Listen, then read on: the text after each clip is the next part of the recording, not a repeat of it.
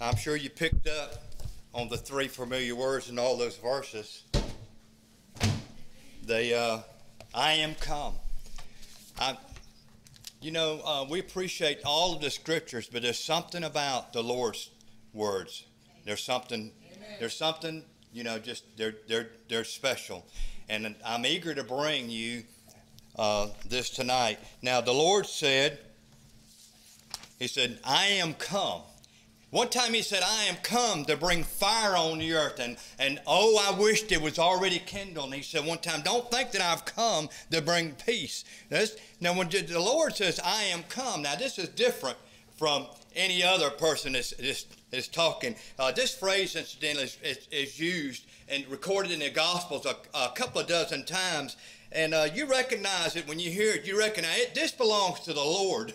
This "I am come." This is the way Jesus spoke. And, only Jesus can speak this way. And Jesus is the only one that can claim to have come to this earth from some other place. I mean, He was born here on the earth just like we're born. But that's where the similarities and the likenesses end right there, you see, because Jesus comes from some other place. The Lord told, what I mean is, the religious leaders and all thought that Jesus came from Nazareth, you see. When He says, "I am come," they're thinking Nazareth, right? But Jesus, He told the religious leaders one time, "Ye are from beneath. I am from above. Ye are of this world. I am not of this world." We hear Jesus saying things such as, "For I came not to judge the world, but to save the world." And it's a straightforward style of Jesus. "For I came down from heaven, not to do my own will, but the will of the one who sent me." And we know that the religious leaders now, they didn't miss any of these declarations of Jesus, these statements. They picked up on all these things. Jesus declares not only to come down from heaven, you see, but he says that He came down from the Father.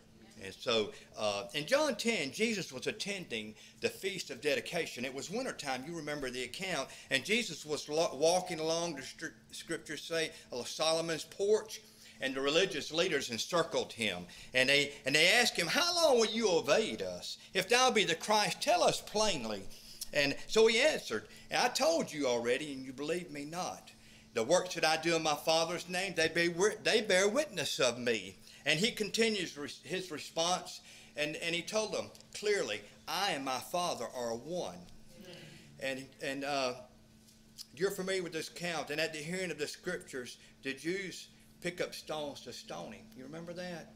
And Jesus said, "Many good works I've shown you from my Father. For which of those works did you stone me? For good work we stoned thee not, but for blasphemy, thou being as man claimest or makest thyself God."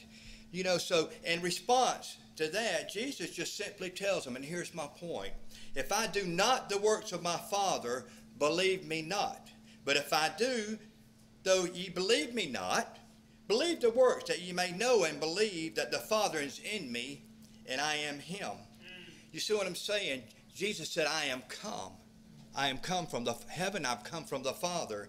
And the mighty display of power, miracles, and good deeds, and all manner of healings, even raising the dead. Jesus is pointing out that the Father in heaven had put His stamp of approval on Him. This Jesus of Nazareth I'm talking about. In John 6, feeding of the 5,000. You're familiar with this account also. Great multitudes, incidentally, regularly followed Jesus from place to place. This was common. They sought Jesus only for the benefit of the miracles, however. But Jesus wanted to make it clear in this incident here that He did not come from heaven just to simply to fill men's stomachs. He said, "Labor not for the meat which perished, but for that meat which endureth unto everlasting life, which the Son of Man shall give you, for Him that God the Father sealed." I don't know if I read that right or not. "Labor not for the meat which perished, but for that meat which endureth unto everlasting life, which the Son of Man shall give you unto you, for Him that the Father hath sealed." That's better. "Moses gave you the manna in the wilderness," Jesus said, "but it's God who gives you the true bread from heaven." Now, it caused the people to murmur and stumble over this statement. And because they said, "Isn't this Joseph? Isn't this Jesus, son of Joseph, whose father and mother we know? How can He say, 'I came from heaven'?" You see. And Jesus asked him, what if you see the Son of Man ascend up to where he was before? In other words, if you're not able to see if you're able to see all the miracles I do, yet cannot believe what I say, how would you be able to believe even if you saw the Son of Man ascend to heaven? How will you be able to believe? He said, I am come from heaven and from the Father. The good things that Jesus did through the miracles were done so that the faith of God's people could take hold of these things and take hold of the truth. The Jews didn't disapprove or have any problem with Jesus' wonderful works. They didn't disapprove of his miracles or anything like this, but they denied his power came from God. So we notice Jesus, many good works they just had no effect on them. There was zero effect on them. They had no faith. And without faith, the miracles could not serve as the testimony that the power of the Father was with him. Jesus one time said to them, if I come in my Father's name and you receive me not, if another shall come in his name, him you will receive. All of the people far and wide knew Jesus of Nazareth. He was a man full of good works. They knew this. Mighty in power. And Peter claims it was these good works, you see, that he showed to the people that he was approved of God. Listen to the apostle, ye men of Israel, hear these words. Jesus of Nazareth, a man approved of God among you by miracles and wonders and signs which God did by him in the midst of you, as ye yourselves know. And many said, yes. You remember, this is the day of Pentecost. Many said, yes, this is the truth. This is, what must we do? And 3,000 were added to the body of Christ that day. We talked about that this morning. This is Peter again in chapter 10, talking about God put his seal on this man, Jesus. In the 10th chapter of Acts, when Peter finally makes it to the house of Cornelius, he finds Cornelius and all his household is already assembled and ready to hear what Peter has to say about Jesus of Nazareth. Cornelius and all those gathered were no strangers now to the news and reports concerning Jesus. Everyone had heard of Jesus of Nazareth, and his fame has spread throughout all the region. And the fame of him, the scriptures say, went out into every place of the country round about, and great multitudes came to hear and to be healed by him of their infirmities. Now this is how Peter began to preach to them. Ye know, which was published throughout all Judea, and began from Galilee after the baptism which John preached. Peter went on, how God anointed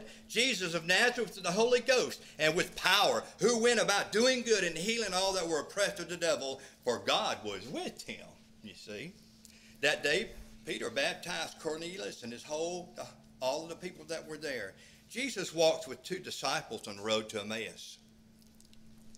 And he said unto them, what manner of communication are these that you have one to another as you walk and are sad? What are y'all talking about that's gotten you so sad and distraught? Jesus said. And one of them said, answering, art thou a stranger in Jerusalem? Hast thou not known the things which are come to pass in these days? And he said unto them, what things? And they said unto him, concerning Jesus of Nazareth, which is a prophet, mighty in deed and word before God and all the people. A prophet, mighty in deed and word before God. This is how Jesus of Nazareth was pointed out by God, you see. The man born blind, John 9. Jesus heals this man from birth. He was blind from birth. He heals him. And because he does it on the Sabbath day, you remember, it was immediately reported to the religious leaders and the Pharisees. And you remember how the account goes. This miracle caused a great division among them. Some of them couldn't imagine that a man from God would heal someone on the Sabbath day. But the others said, well, if the man is not from God, how did he heal him then? There was a great division. And so the Pharisees asked the man the third time, okay, we'll go to the third time, tell us about this man who healed you again. And do you remember the man's response? The man answered him and says, why? Wherein is this a marvelous thing, that ye know not whence he is? Yeah. Yet he hath opened mine eyes. Now we know that God heareth not sinners, but if any man be a worshiper of God, and doeth his will, God heareth him. Since the world began, it was not heard that any man opened the eyes of one that was born blind. If this man were not of God, he could do nothing. And this is the right conclusion, isn't it? This is the conclusion that God wants men to come to. And if you've got faith, you'll come to this conclusion in a few years.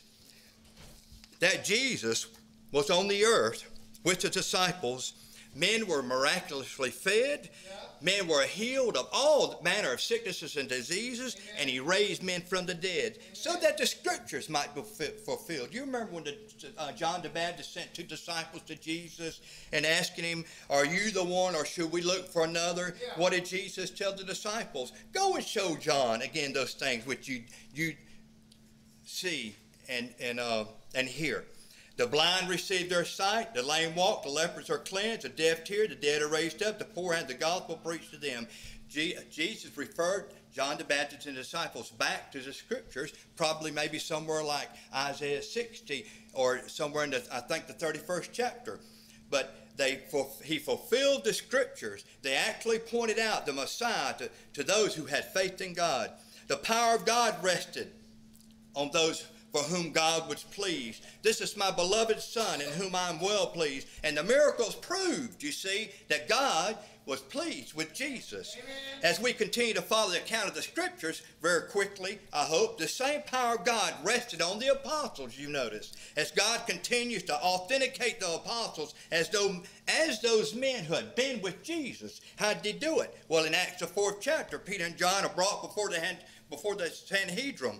And when they saw the boldness of Peter and John, they perceived that they were unlearned and ignorant men, and they marveled, and they took knowledge into them that they had been with Jesus. You remember this whole account now started when they healed a lame beggar at the gate of Beautiful. And the man came into the temple area, and he raised such a ruckus, so to speak, leaping and shouting and praising God, that immediately a crowd formed, and Peter preached to them. So, as this huge multitude of people gathered, Peter took to preaching and listened to what he preached. Why ye marvel at this? Why do you look so earnestly on us as though by our own power or holiness we made this man to walk? The God of Abraham, Isaac, and Jacob, the God of our fathers, had glorified his son Jesus, whom ye delivered up and denied him in the presence of Pilate when he was determined to let him go. The scriptures say the number which received this word and believed incidentally were about 5,000. So that was a big crowd that came. Peter said it wasn't by our own power. It was the power of God through the preaching of Jesus Christ which caused this man to walk. With observable signs of power from God and all kinds of miracles and mighty deeds, Jesus said, I come. And Sarah read the scripture. He said, I come a light into this world. I come into this world for judgment. And I come that they might have life.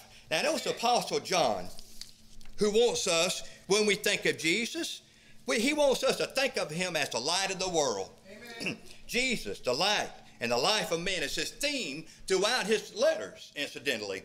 John starts off his epistle in this manner, that all men are in the darkness. That's where men are found. And we agree with the apostle in his choice of word, darkness.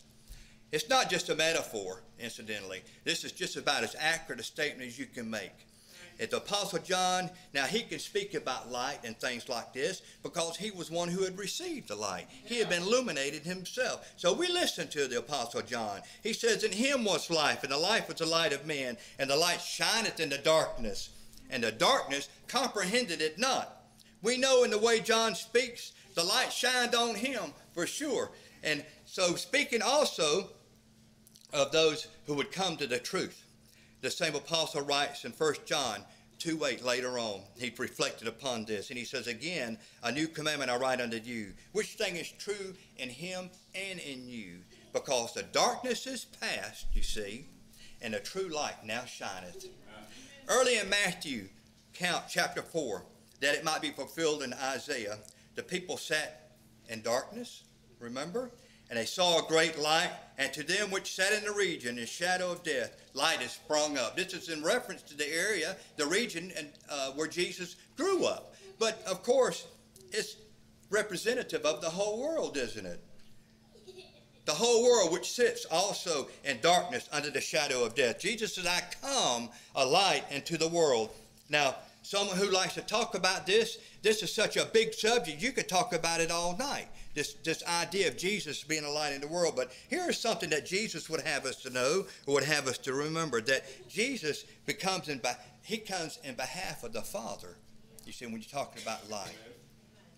Jesus cried and said, he that believeth on me, believeth not on me, okay, but on him that sent me. And he that sent me, and he that seeth me, seeth him that sent me.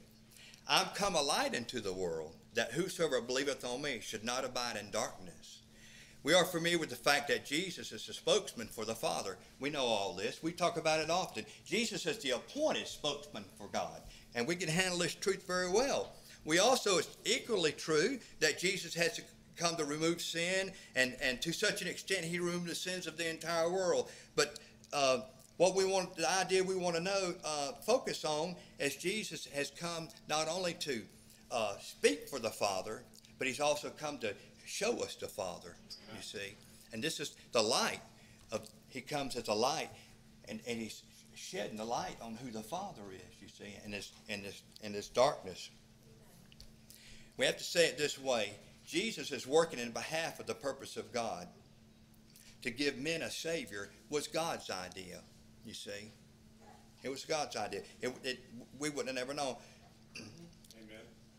The Scriptures tell us, as a man, Jesus returned from the dead, and he destroyed him who had the power of death, that is the devil. These are the accomplishments of Jesus. Now, in the complex way, sometimes we go about talking about gospel and the exposition of the gospel. Sometimes we can forget the simplicity of it. Okay, that Jesus is the representative man. Okay. Yes. Everything he accomplished has an application to us because he's a man, Christ Jesus. Because he did all these things as a man. Peter said that death could not hold him because it was not right that he be there. Now, when we talk about reconciliation and things such as this, you know that reconciliation, when we talked about it this morning already, reconciliation was for God. We were reconciled for God. The purpose was to reconcile to God all those who were alienated from him by sin. Jesus said, I come to do the will of the Father. So then Jesus speaks for God, and he's working in behalf of God. So Jesus said, I am the light of the world. Yet a little while is this light with you. Walk while ye have the light, lest darkness come upon you. For he that walketh in darkness knoweth not whither he goeth. While ye have the light, believe in the light, that ye may be the children of light. These things Jesus spake and departed, and he hid himself. This is John 12, and it was his last public statement just about. In a few days, Jesus will be hanging on a cross. And the men, what was ironic about this, men would be trying to extinguish this light. So the condition of men is that they're in darkness, and that they desire to flee from the light. The light is offensive to them, to those who are in the regions of darkness it is. It makes evil deeds and motives known, and men try to remove themselves from the light for that reason. The Apostle John says, 3:19 and 21, and this is the condemnation, that light is come into the world, and men love darkness rather than light. Therefore their deeds were evil. For everyone that doeth evil hateth the light, neither cometh to the light, lest their deeds should be reproved. But he that doeth truth cometh to the light, that his deeds may be made manifest, that they are wrought in God. What about those who cometh to the light? Let's talk about those for a moment. Instead of fleeing, like some do, there's those who come to the light. Talk about those who want the light. We're talking about those who want the light of God to shine on them. They're found among those who don't want the light to shine on them. They don't run from the light. They run to the light. How do we account for this kind of behavior, this kind of response to the light? While others are running away, we have them running too. This has been the testimony all along. We all in the accounts, Jesus would speak to the multitudes, and it would say, and some believed. He would speak he would have an engagement with the priests and the religious leaders, and then down below it would say, and some of them believed. This has been the nature of it. He that doeth the truth cometh to the light. We already know. We already know. We can talk about this. We already know we've met those who are sensitive to the truth. Amen. There are those who are not. There's people who are sensitive to the truth, and there's people you can talk to.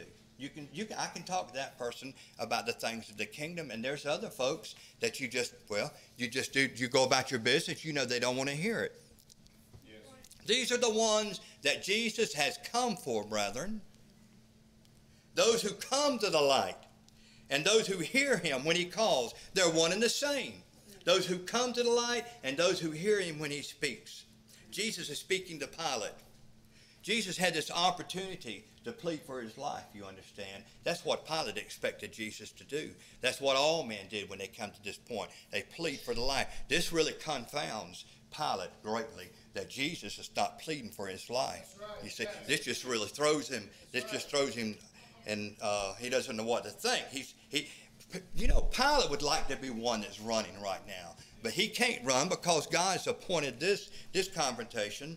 In John 18:37, Pilate therefore said unto him, Art thou a king then? Jesus answered, Thou sayest, I am a king. Yeah. To this end I was born, and for this cause I came into the world, that I should bear witness unto the truth. Everyone that is of the truth heareth my voice. Jesus could have just as easily inserted the word light there for truth. You see? For we understand light and truth are really one and the same. Light, truth, and life. These realities are all found in Jesus. You see, they're interchangeable, aren't they? Jesus is the truth of the message we preach. And if it were not for the testimony of that particular thing, it would be just another message. If Jesus wasn't in the message, it would be just another message out there that we hear. The gospel, it does the same work. It does the same work that Jesus did when he was physically on the earth, rescuing men and healing men and opening up the eyes of the blind. It has that same power.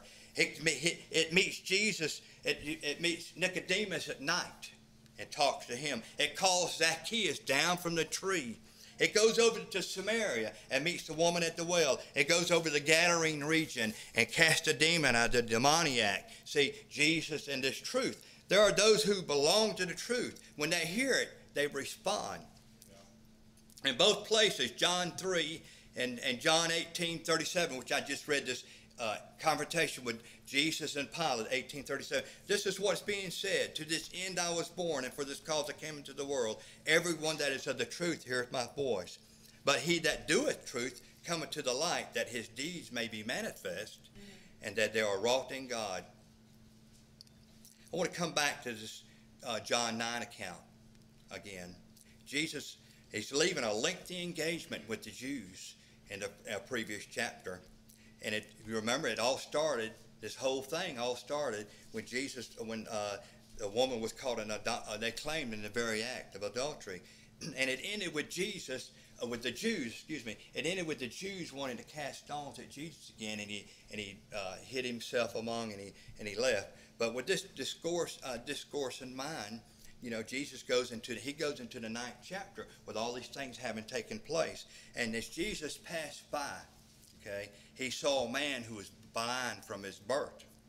And remember, his disciples asked, Master, who did this sin? Yeah. This man or his parents, that he was born blind? Now, the man was born blind. It presented to the disciples some kind of a theological problem they want to try to figure this out. What happened here? But see, Jesus, he didn't go there at all. He knew exactly. He said, Jesus answered, Neither hath this man sinned, nor his parents, but that the works of God should be manifest in him. Jesus is thinking about light. He's thinking about, I'm the light of the world, and I must work the works of him that sent me while it's day. The night cometh when no man can work. And as long as I'm in the world, he said, in this discourse, I'm the light of the world. And so this man perfectly illustrates the condition of all men before God, blind from birth. And see, You know, Jesus didn't ask to heal this man, incidentally. I want to point this out. Matter of fact, they probably would have walked right by and he would have never known it, you see. Men didn't ask for a Savior, did they? We didn't even know we needed one. God sent us a Savior.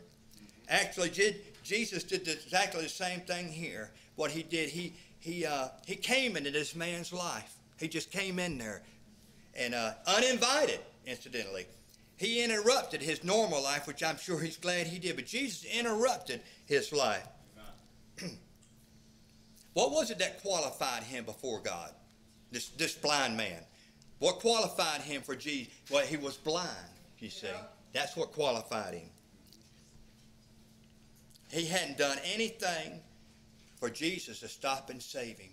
He hadn't done anything. Jesus just stopped and did it. Jesus took clay and spittle, and he put it on his eyes, and he told him to go and wash. Yep. And the man did exactly what Jesus told him to do. He found his way to the pool of Siloam, and he washed. And so anyway, this is the account. Now the Pharisees, who were repelled by the light, incidentally, they found out that this man had received his sight. And you know, as you read this account, you can see, you remember that I'm trusting that you're familiar enough to know how this account unfolds, how the Pharisees became more belligerent and more hateful, while this man, they're falling away and they're moving away from this incident. But the blind man, he's increasing all along. You remember that? How he increases in this. He's climbing upward, you see, in his thinking. He's advancing in his thinking. He's moving. I thought to myself, now he's moving to the light, you see. The religious leaders, they're actually fleeing and falling away, and this blind man, he's moving. You know, when it came to him, he said that he was just a man called Jesus. Who healed him? It's a man called Jesus, you see. That was his first response. Later on, he's a prophet. When it came back, now he's a prophet. And then later it came back. He's a worshiper of God now. So he's moving. And then finally, he's one who is from God. Only a man from God could do this, you see. And so as the count closes, he finds out who the Savior is. You see, because Jesus comes back and he tells him, I'm the very Son of God. So in the closing words of this account, Jesus says, for judgment I am coming to this world, that they which see not might see, and they that which see might be made blind. And some of the Pharisees, they overheard this, okay? And they said unto him, are we blind also? And Jesus said unto them, if ye were blind, you should have no sin. But now you say, we see, therefore your sin remaineth. I thought of these words. I'm not going to read them all, but you remember in Matthew, we call them the Beatitudes. Blessed are the poor in spirit, for theirs is the kingdom of heaven. Blessed are those who mourn, and blessed are those who are meek, and those which do hunger. Blessed are the merciful and the pure in heart. And it goes on and on and on. These are people who know their condition, you see. Yes. The Pharisees didn't know their condition. That's what Jesus is saying. You don't know you're blind. But this man knew he was blind. And the people of the world that you meet, they're sensitive to the light, and they hear Jesus calling, while they're men who are open to God, who are blessed of God. Who are they? In one situation, you can say they're people who they're blind. Okay? I come that they might have life and have it more abundantly. John 10. All those who come before me were thieves and robbers, Jesus said. He's talking about the shepherds who come before him. They were thieves and robbers. But he said, the thief cometh but to steal and to kill and destroy. And Jesus said, I've come to give life. What kind of life is Jesus talking about?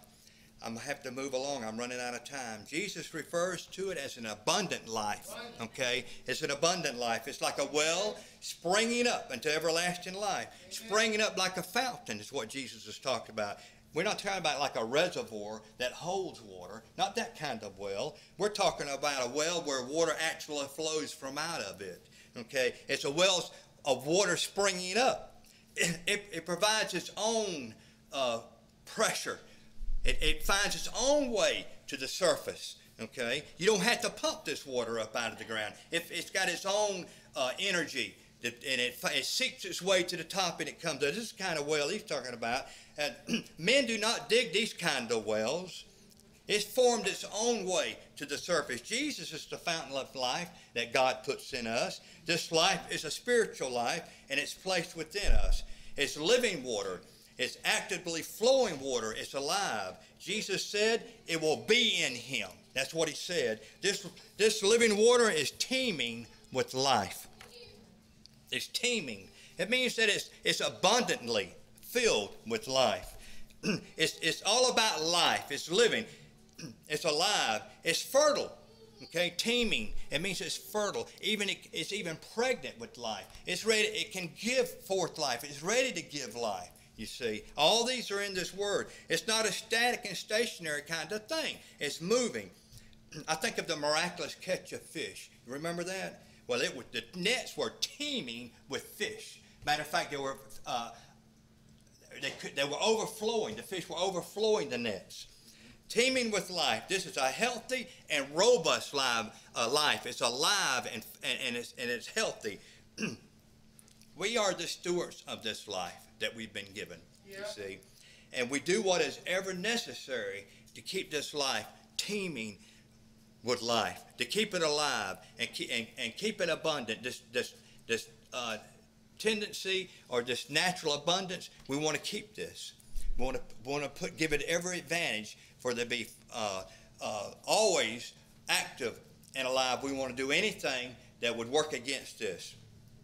Now, if we do, it will increase in its abundance. You see, this kind of thing that Jesus is talking about. If we take care of it like good stewards, it will always increase. For this is the nature of the well, to be consistently flowing forth and giving good things. Now Jesus said, "I've come." Okay, I've come as a light, and I've come as judgment on the world, and I've come as life, to give life.